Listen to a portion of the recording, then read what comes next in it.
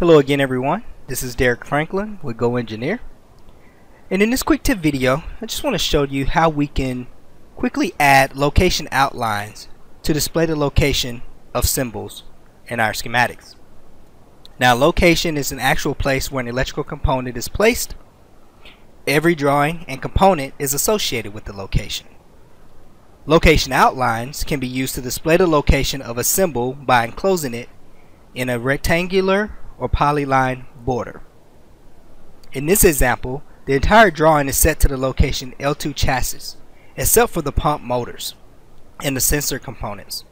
These should be located in L2 pump. The location outline distinguishes the location of the component as different than the drawing title block location. So let's take a look at how this is done.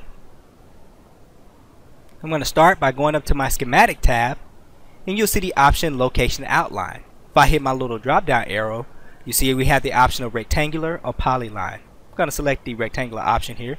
You start by clicking in the upper left corner where you want the rectangle to start, and then you can just drag your cursor around the components that you wish to include in the location outline. Click to place, and the select location dialog box appears where I can select the location for the outline. So I'm going to select the L2 pump and hit OK. And now I get the option to change the component location, and that's going to change the location of the components included in the location outline, which I want to do. So I'm going to go ahead and select that option.